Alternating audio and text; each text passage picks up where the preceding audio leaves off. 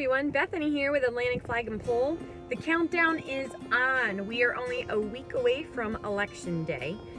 And at our house we've been, talking about, with the kids, because we homeschool of course, and we've been talking a lot about our civic duties and what it means to vote and how important that is and what sacrifices many others have had to make in order for us to have that right, and just, who we are as a country and how we began this year in our We're Classical Conversation homeschoolers.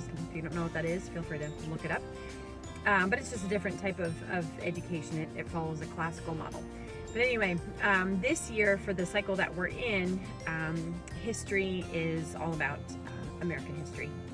And the timing couldn't be more perfect. Last year we were learning world history, and just being able to kind of go through all of that with the kids has been very, very exciting. But anyway, that wasn't actually what I was planning to talk to you about. I want to hear your thoughts. Who do you think is going to win the next, presidential election? Who is going to win?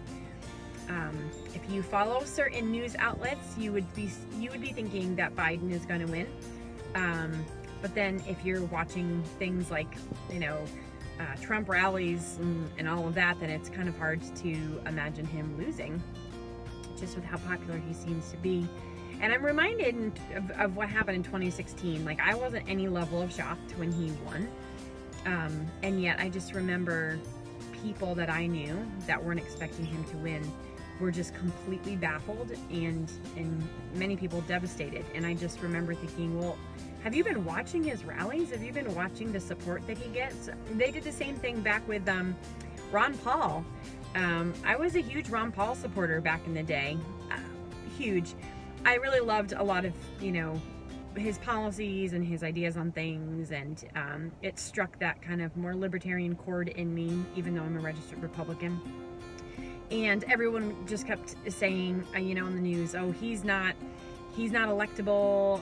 He can't get the Republican nomination because he'd never make it. He'd never get elected. And I think they kind of did the same thing with Bernie Sanders. And yet both had huge followings. Ron Paul had a huge following, and many of them were on college campuses. He had a lot of younger people, which is very interesting. But anyway, who do you think is going to win? I think Donald Trump is going to get voted in for a second term. Of course, I hope he does. It's no secret that I'm a Trump supporter. But I also think that he's going to win. But, we'll find out. I did want to mention one more thing, and then feel free to comment and share your thoughts below. But my husband and I were reading a few articles that I guess after the last debate, one of the most Googled phrases, or I guess it was the most Googled phrase after the debate was, "Can I change my vote?" Many of which were Googlers from Pennsylvania.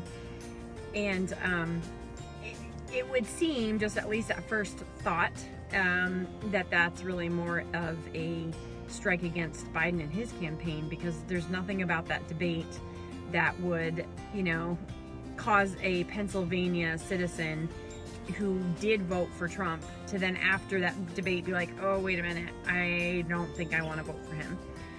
Whereas, we know there's the whole oil thing and then the fracking, and Biden even said, go ahead, post that tape, because, we all use tapes. Although I guess some of the cameras still do, now that I think about it. But post on your website, which of course the Trump campaign did. So I think the whole fracking and oil thing did not sit well with many people who really rely on that industry for their livelihood, and the economic state of where they live.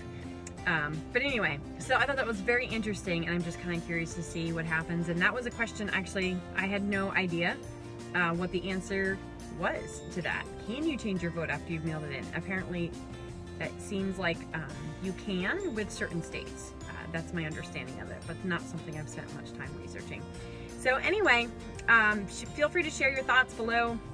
We're 1 week out, and I'm curious to see what your thoughts are and who you think is going to win. Make your predictions, and let's stay civil, and let's be respectful of one another, and let the excitement begin.